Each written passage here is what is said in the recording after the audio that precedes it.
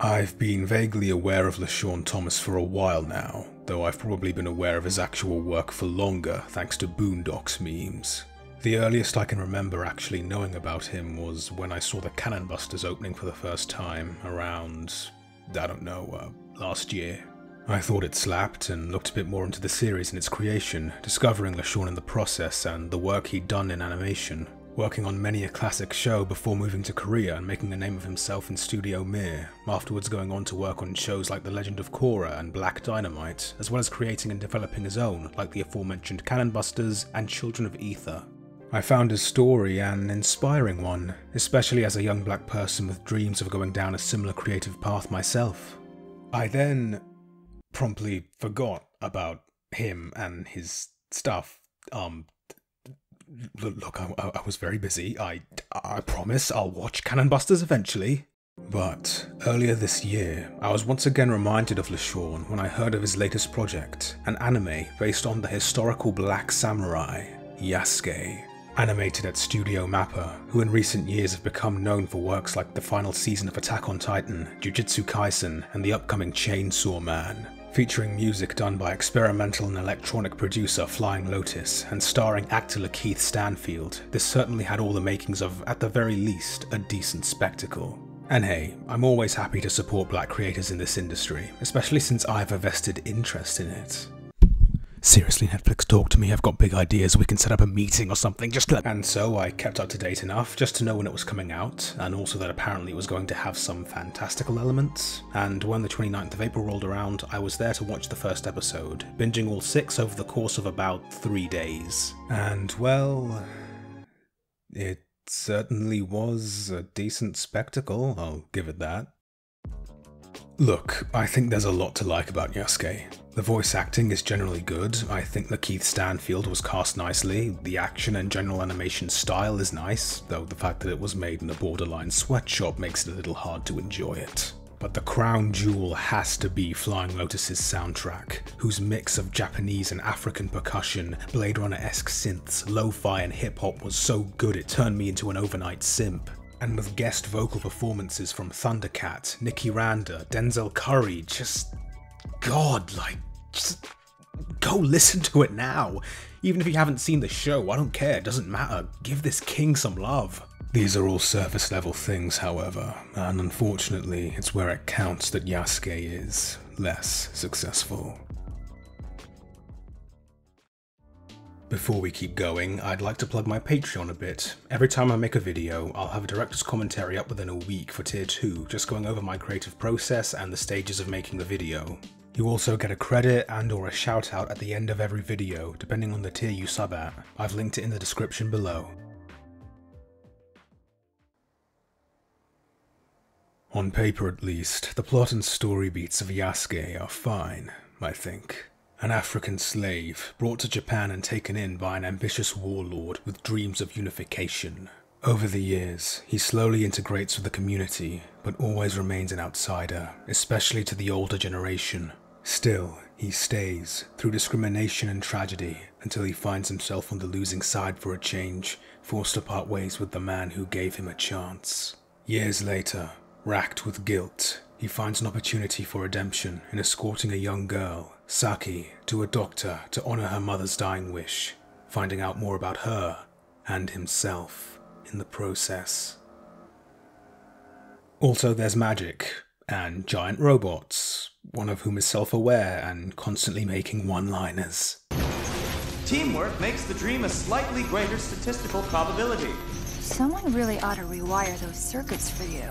Now, I don't think it was necessarily wrong for them to add science fantasy elements into the story. When it comes down to it, we really don't know all that much about the real-world Yasuke, so a standard biopic was always going to be a challenge, and if you're going to have to make up your own original content, fuck it, why not go all the way? I don't even really mind them hand-waving their origin. Why are there robots in 16th century feudal Japan?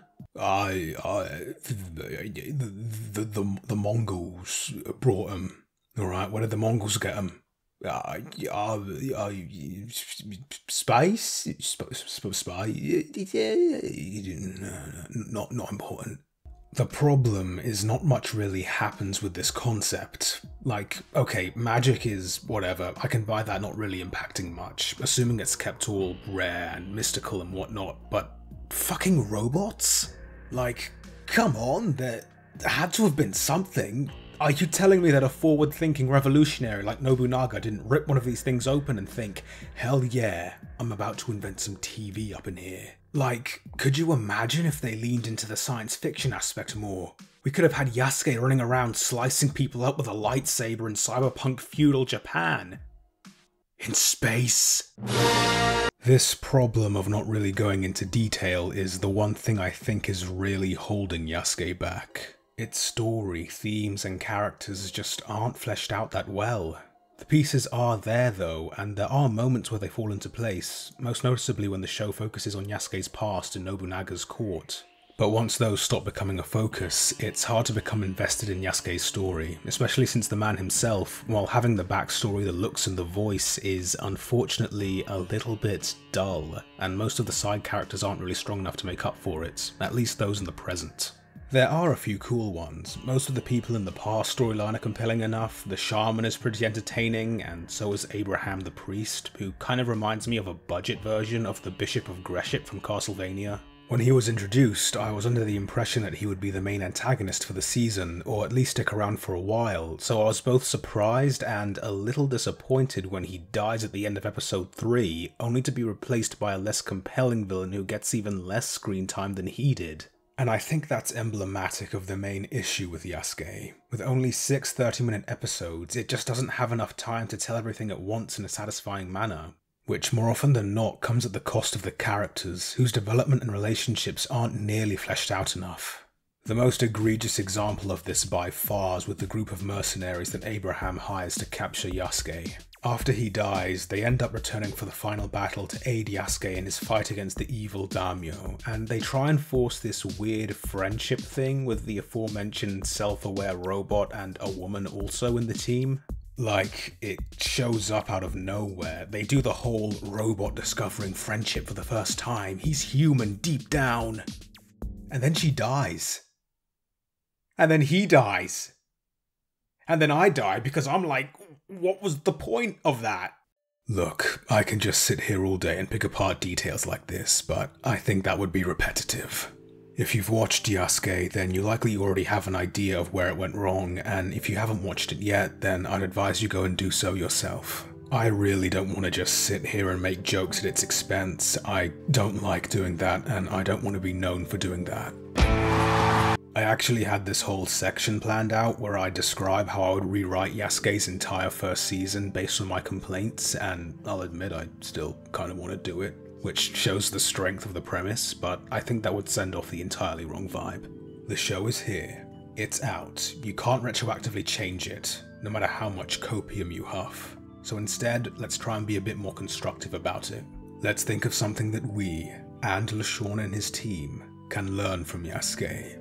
And from my point of view, that lesson is curb your ambition relative to your resources. If you've got a plan for a 10 or 12 episode show, but your network is only willing to give you 6 or even 4, then things are going to have to be cut, unfortunately.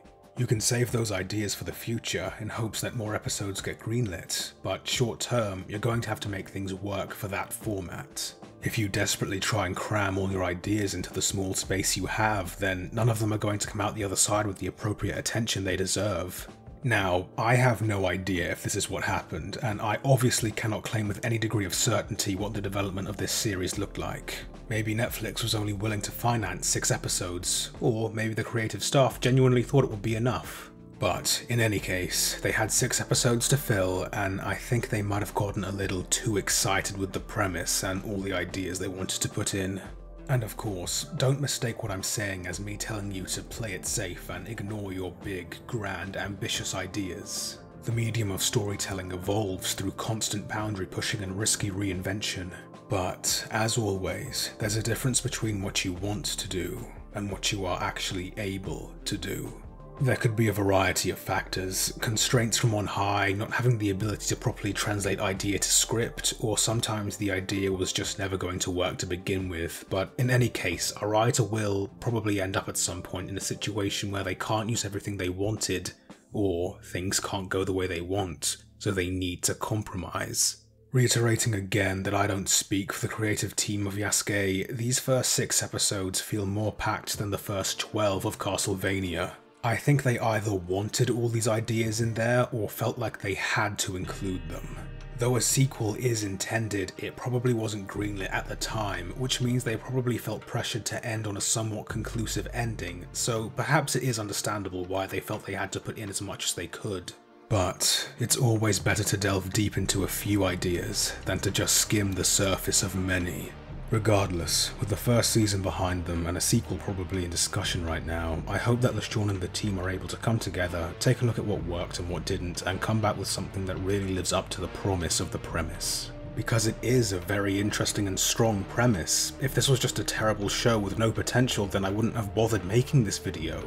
But it isn't. It's a flawed show, yes, but one I think could really go places.